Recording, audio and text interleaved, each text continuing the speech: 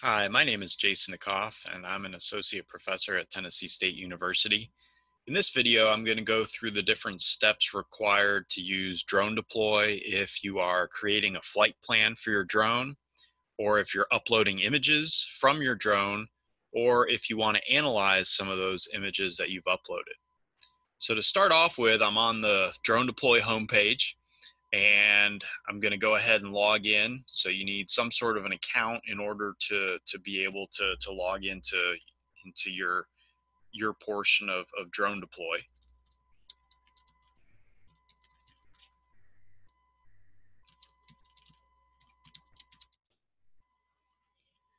Okay, so now I'm into my account, and the first thing I'm going to do is I'm going to create a new project, and so you can see the project button right there. And so it wants you to locate where your project's going to be. So you can give a specific address. That's usually the best thing to do to really be able to pinpoint the area. But for my purposes, I'm just going to give kind of a general area, and we're going to create some maps based on that. So to start off with, once we identify the area, then we're going to click on this button that says Create Project here. And you can name the project whatever you want to.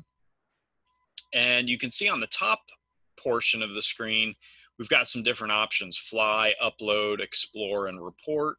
We're going to use fly here because we're working on the flight plan.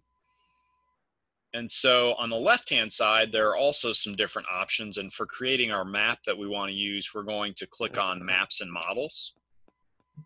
And so it's going to show a square here, and we can zoom out a little bit to be able to see the area a little bit better. But basically, you just kind of click and drag around the area, and you can get as specific and as detailed as you want to with the option here.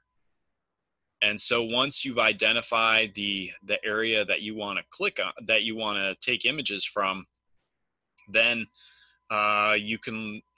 you're basically done. If you notice on the left-hand side, we've got some different things where it's based on the area that we've identified. It tells you how long it's going to take to capture images. It tells you how big the area is, how many images are going to be collected, and then how many batteries you're going to need to be able to do this. So that's really important. Once the first battery is drained, it'll give a signal, and then it will come back home from where it took off from. You can change the batteries, and then it's as easy as clicking a button and the drone will resume where it left off from. So you can see with the area that we've defined, you've got these green lines which indicate the path that the drone is going to fly in order to take those images. And so once you put the new battery in, it's just going to fly back to that path that it left off from and continue on with taking those pictures. And there's nothing, it's very user friendly. There's nothing that you have to do but click on a button and it'll resume flight. And so one other thing I want to point out is the altitude here. So you can adjust this to whatever you want it to be, and this will be programmed in. Once you hit go, the drone will go to that altitude, and it'll capture all the images from that altitude. And so you can, like I said, you can change this depending upon what you want to do. Obviously, the higher the drone is in the air, the lower the resolution is going to be. So keep that in mind. We're at 1 inch per pixel here. And obviously the lower you fly, the better the resolution, but then also the longer the amount of time it's going to take, and then the more battery power that it's going to require.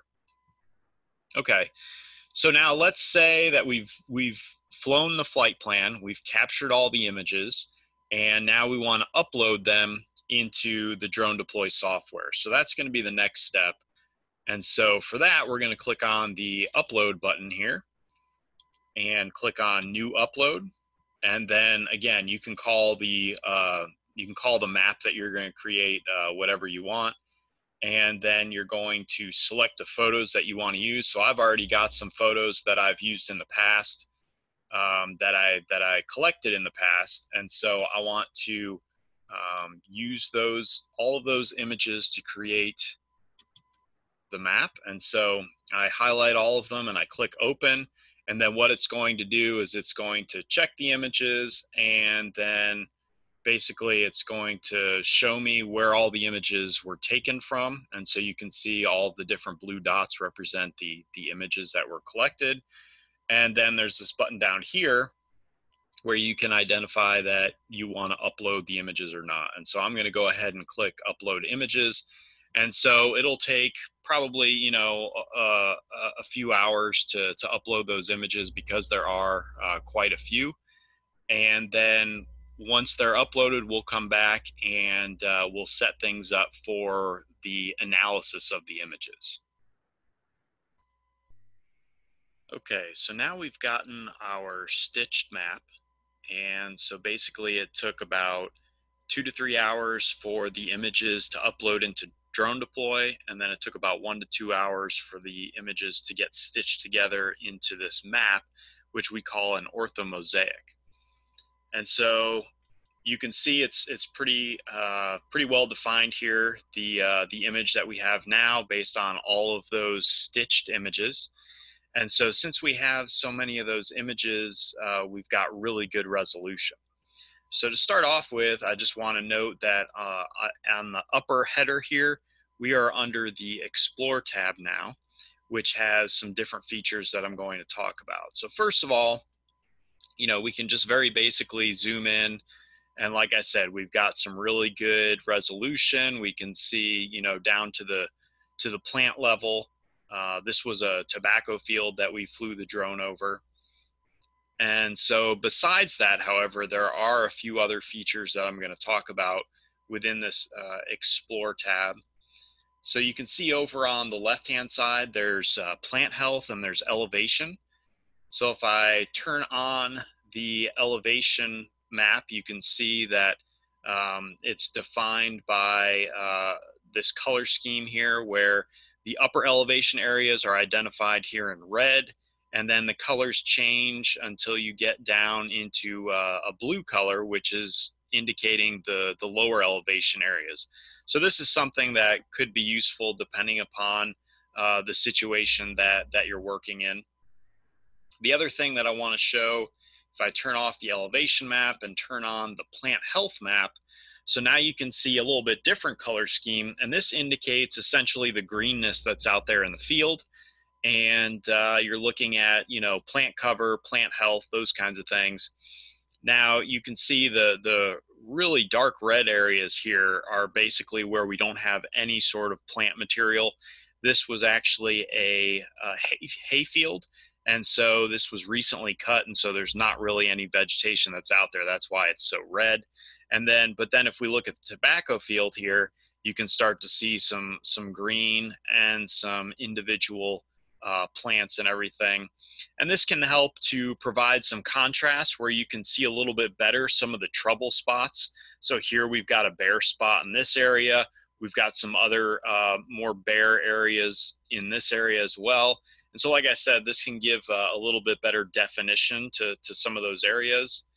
And then there's also another feature with this plant health where if I click on this little arrow here, if you turn on the zones feature, then you can basically, this will essentially help you to pick out those trouble spots even easier. So if I want to limit the exposure of this feature to those areas that are worse in the field, I can move this threshold down, and you'll start to see some more of these areas kind of show up in that field and be a little bit better defined. And so basically with the map that I've got here, you can see the tobacco field mostly is green. And then you can see that there are some certain areas that are a little bit more trouble areas. And so if I were to zoom in on this a little bit more, you've got these off-white areas that indicate, that things aren't as good as the rest of the field. And if I turn off the plant health imagery, and we kind of look at it a little bit more. If I zoom in here, so this was the area that was kind of defined there. And if you look, you can see that basically there's a lot larger plants over in this area, and the plants that were in the worse area, they're a lot smaller, and then they get larger again. So in this area here, there's something going on, whether it's a fertility issue or a compaction issue. This is a zone here that you might want to go out and get into the field and try to pinpoint what exactly it is. So it's useful in identifying some of those trouble spots. Like I said, that zone area mapping is really pretty useful for that. So another feature that I want to talk about that's part of the DroneDeploy package is an app that's part of it called Agremo. And so the Agremo app is right here. And basically you can do some additional analyses with that app. And so what you do is you basically define the area that you want to work in. And then you're going to click on some of these different analyses. So you can do things like plant population, stand count, weed analysis, pest damage, or disease detection. And so essentially you click on that, you click submit the report or submit the analysis, and then in a couple of days, you'll get the analysis back for these specific analyses that are shown here. So like I said, just some additional information. And again, these are all using that video camera, that camera that comes with the drone itself, no special sensors or anything. So one other thing I want to point out, there's this share button down here. And so if you click on that, that allows you to essentially create a web link that you can share with other individuals. And what they'll be able to do with that is a lot of the same things that we're doing with the program right now. You can zoom in and zoom out on the map. You can also use the features that we're using here. Not necessarily Agremo, but you can turn on and turn off the plant health function and the elevation function. Basically, nobody's going to be able to change anything on your map, but they'll be able to look at some of those different features just like we're doing now. So that's kind of a nice option to be able to share it with other folks so they can see what you've got on your land. And then the export feature, basically with this one, you can email a JPEG file or a PDF file or one of these GeoTIFF files to yourself. And that's another way that you can share some of this information with other individuals. So that covers all of the different types of things that I wanted to go through with respect to using DroneDeploy and how to upload the images and how to create some of these maps. If you've got any questions, my contact information is at the end of this video.